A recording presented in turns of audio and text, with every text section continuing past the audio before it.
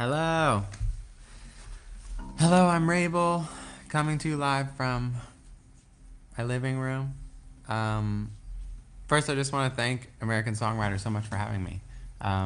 It's such an honor, and this is such a bizarre and weird time, and I'm just so happy to be able to do this. Loud and clear. Fix my little...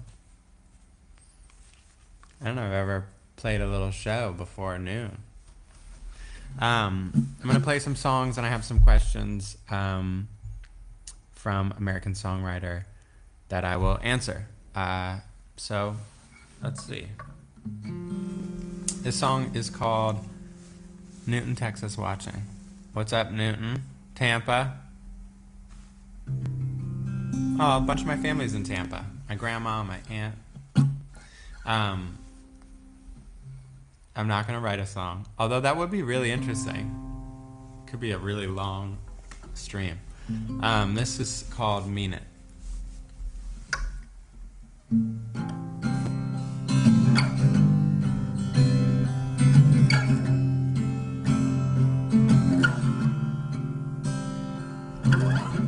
Don't say a word if it don't come easy. Don't say a word if it is not true. Don't keep it all locked up like a secret. It's all I ask of you.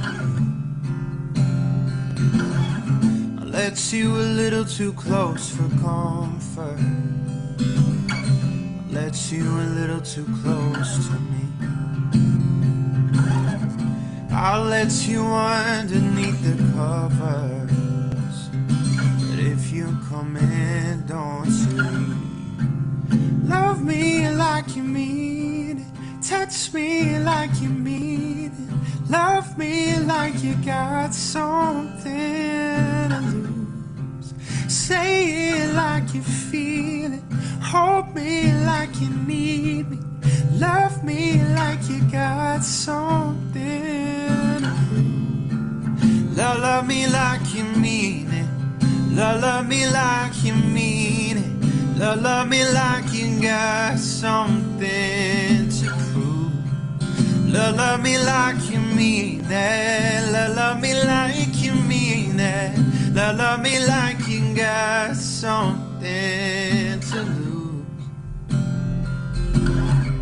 Paint me a picture with your body.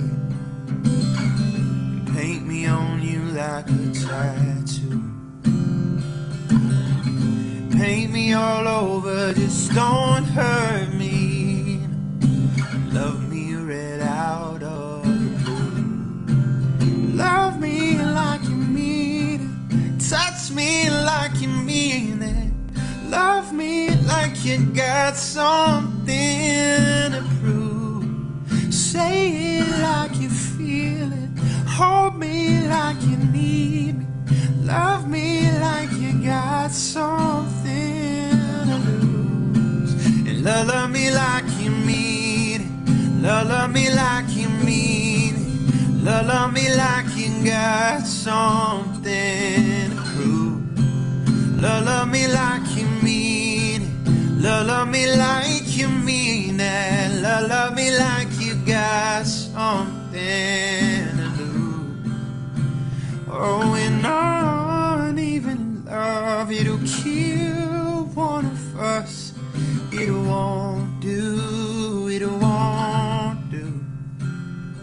So give me love, 'cause I wanna have faith enough.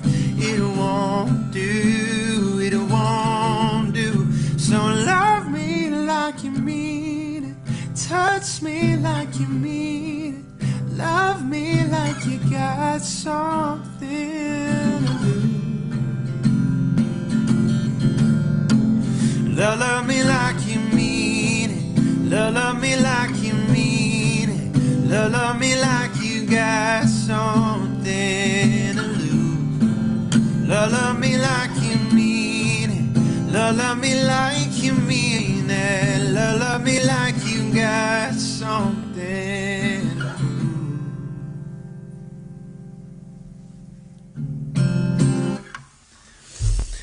Oh,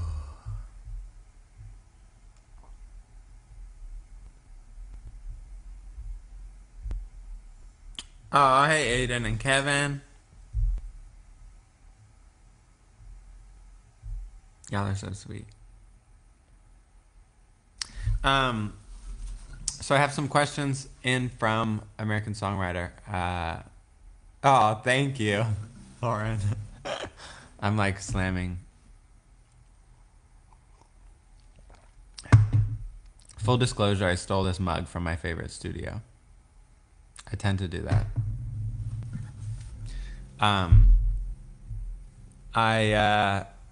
Let me read these questions. You've written songs that have been cut by Kesha, Backstreet Boys, Pink, and many other artists.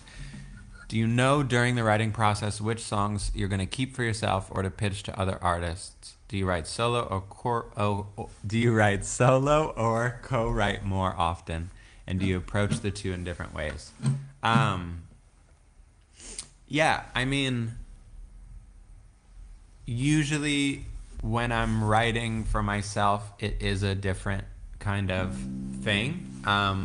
Because I tend to get very in my head and very like everything has to be totally perfect and exactly the truth. And but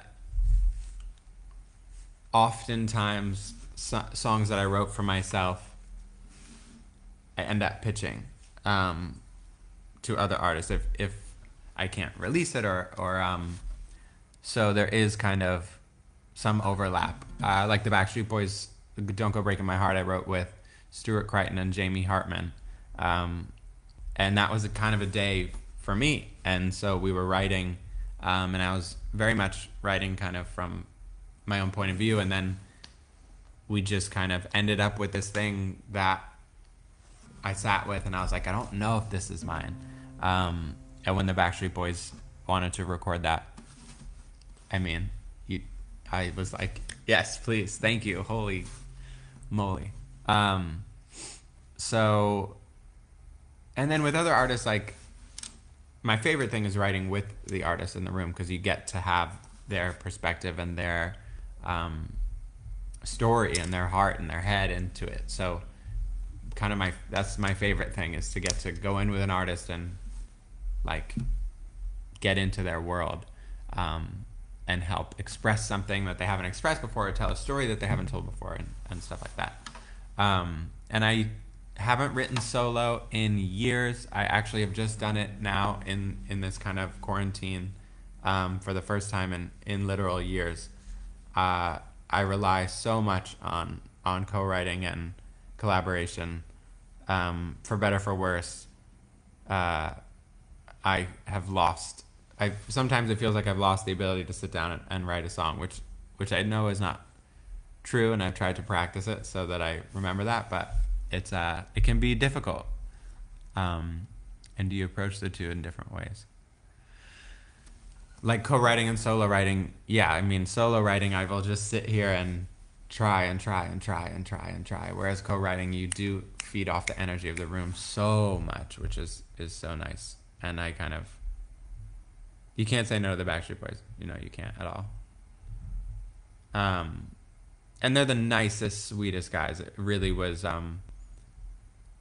to get to go in and record with them. And at one point we did another song called Chateau on the record, and we got to do backgrounds like all around a mic, and I felt like I was a Backstreet Boy, and that was really fun.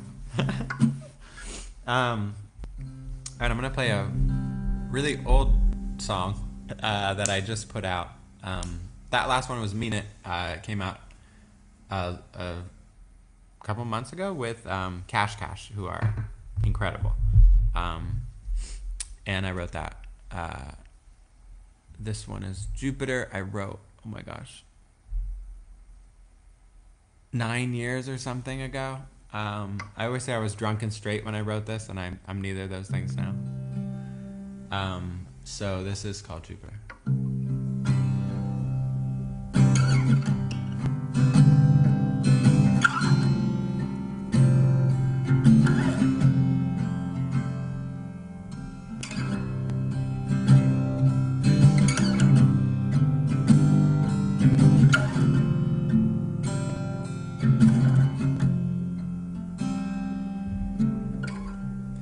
I know right where this is going, right back to the point of knowing nothing more than what we want.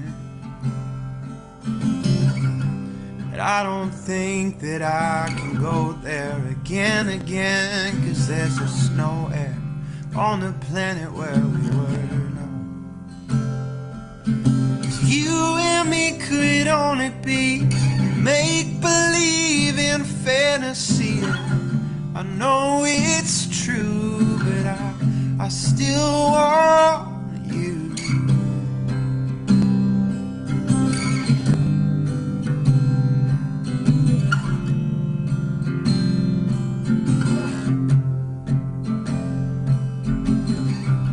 And every time I think I'm past you, I always end up coming back to where we were, where we could be. But all I know is where we ended, when neither side can call it winning. But maybe this is where we leave off. 'Cause you and me could only be make-believe in fantasy. I know it's true, but I still want you. And we could only make it work on Jupiter, not on this earth. I know it's true, but I still want you. Oh, no, no, no, no.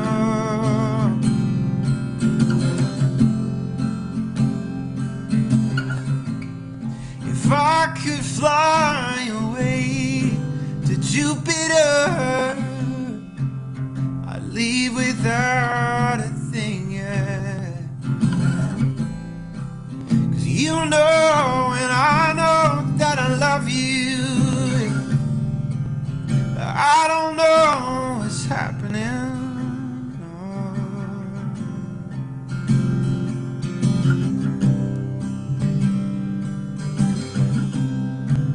Oh no, am I not on here?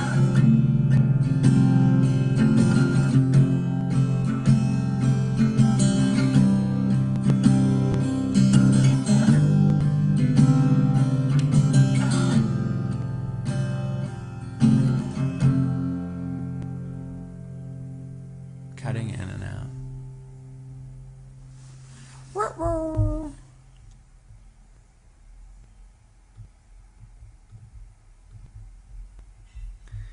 Are we still freezing? I wonder.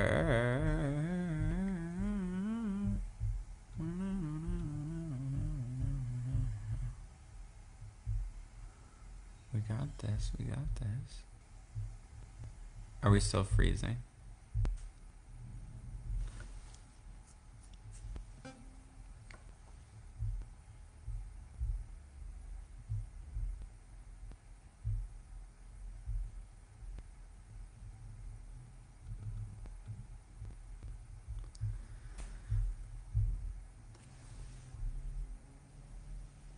Keeps freezing. Still? Dang. Let me see. If I go here and go here.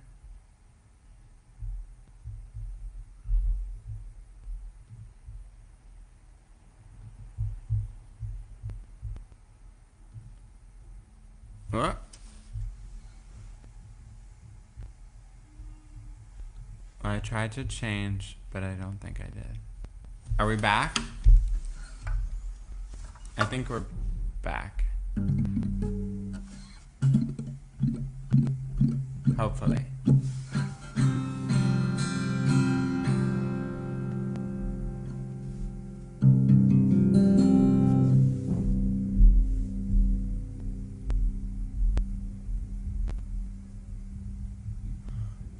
Now my manager's texting me. Hard to say with you. Oh yeah, it looks all laggy on here.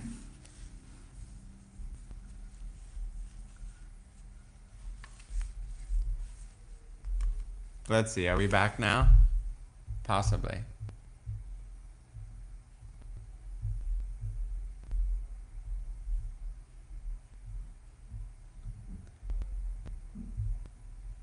open. Stream setup.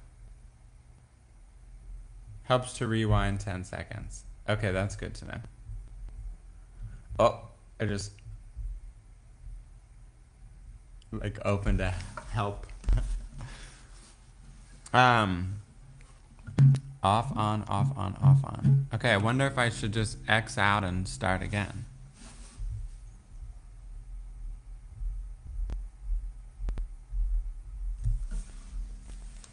Still not? I'll play a song and see. Tell me in here if it works. That was called Jupiter. There's some questions. Let's see. What was the inspiration for this song? Were there any lines or section that you can recall being difficult to write, or did it all come easily? And how do you manage writer's block? Oh boy. The inspiration, that was actually, which is so wild, like the last song that I wrote about a girl, which was very weird. I wrote it with kind of my mentor, really, Eve Nelson. I owe so much to her. When I moved out here, I met her through like a friend of my mom, and she had gone to Berkeley, and I was at Berkeley College of Music, and I talked to her one night, and she's like, move to LA, and I was like, okay. And so I did, and we started writing, and she's just so incredible. We wrote that song one night at her studio, and I don't really remember that much about the session because I was like walking around with like a fifth of vodka and a bottle of red wine, unfortunately. But once we kind of had that idea, it just kind of fell out of the sky. I guess pun not really intended because it's called Jupiter. But writer's block is really hard. I mean, I guess kind of just going back to collaborating, I really value collaborating so much because I can't really do it by myself all the time. And when you have those moments of just like a brick wall in front of you, somebody else might have a perspective or an idea that can pull you out of that. Kinda, it's bugging.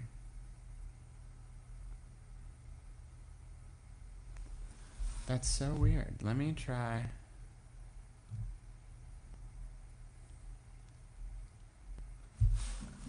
Let me try this one last thing.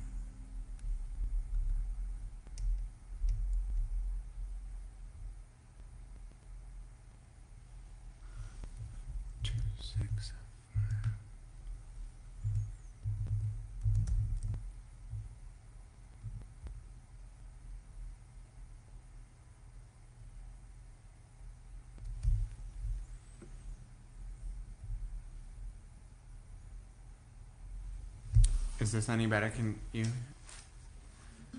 hear me now?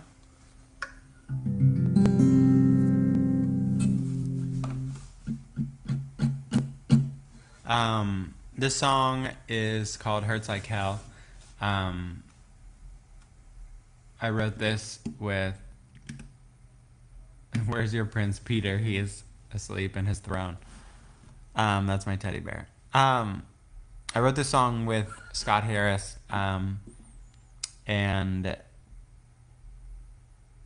we wrote it in like a studio that was like kind of in the middle of Times Square. I was chain smoking cigarettes in the fire escape and in like the stairwell, which is really gross.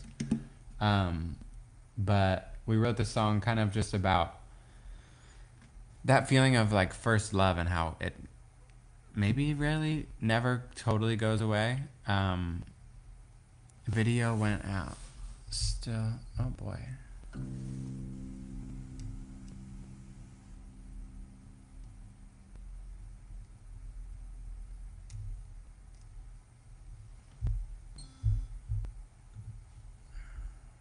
Still.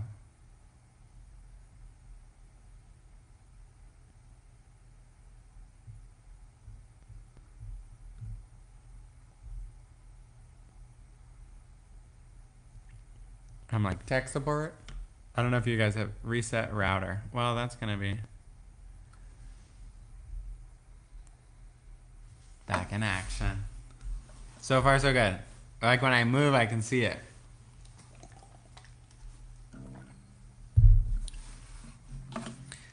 Yay! Sorry, y'all. I don't know what the deal is, but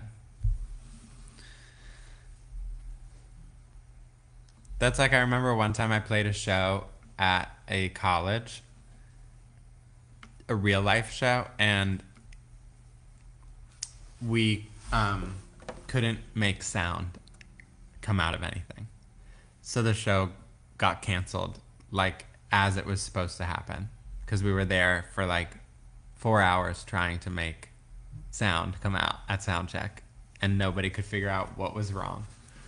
So sometimes things just happen. All right, it seems like we're back.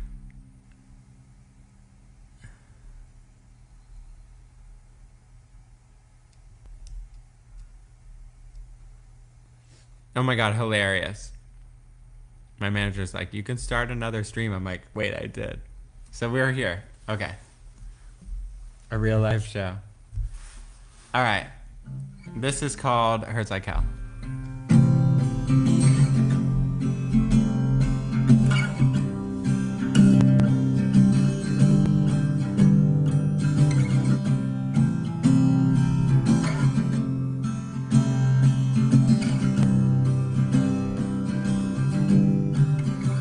Been 2 years and 8 months and a day,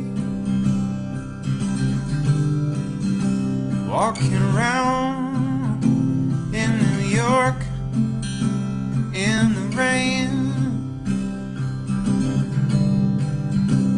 And right now I'm a walking cliche.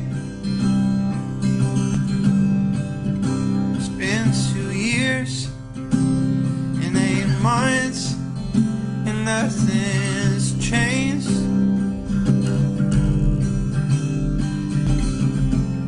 Well, I'm out here trying to love somebody, and I tell myself I'm doing well,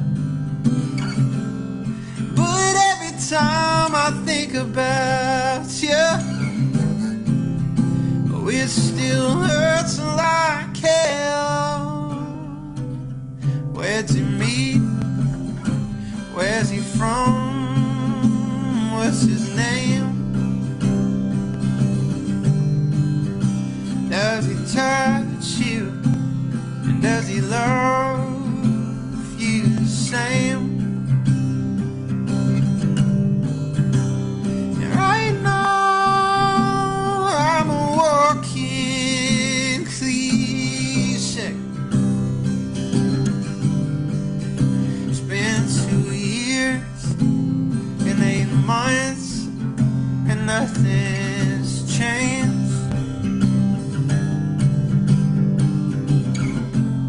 Well, I'm out here trying to love somebody, and I tell myself I'm doing well, but every time I think about you, oh, it still hurts like hell. And by now you're probably loving somebody, and by now you're probably doing well, yeah. But every time I think about you, oh, it still hurts like hell, yeah, yeah. Oh, it still hurts like hell, yeah, yeah.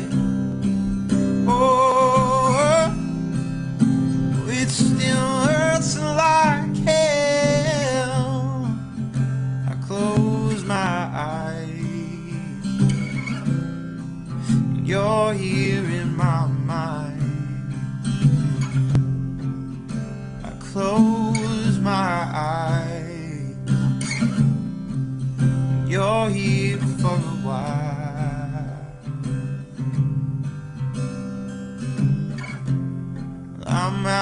trying to love somebody. I'm out here all by myself, and every time I think about you, oh, it still hurts like hell. And by now you're probably loving somebody, and by now you probably do it well, oh yeah. But every time I think about you, oh, it still hurts like hell, oh yeah. Oh no, oh, it still hurts like hell, yeah. Oh, oh, it still hurts like hell.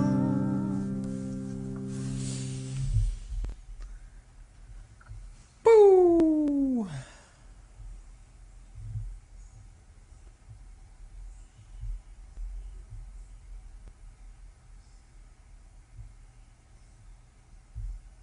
Aw, y'all are so sweet. It's working now. Alright, sweet. Let's see. Questions. What does your typical songwriting process look like? Do you tend to start songs in a similar way with a concept or melody or a lyric first? And your songs reference a lot of numbers. Is that intentional? What significance do numbers have to you? I have no idea what my typical songwriting process looks like. Usually it starts with like mumbling over some chords. Occasionally it starts with a concept. Those, I find it hard to come up with a concept that feels really good. Most of the times, like when I wake up in the middle of the night and I'm like, oh my gosh, write that idea down. I read it in the morning and it says like, I miss you. And I'm like, that's not an idea. So for me, kind of, I do a lot of like free association, just mumbling over chords or over a track or a beat or something like that. And then sometimes a word just kind of falls out and then you're like, what's that? And you kind of try to find out what that is and find some meaning in that.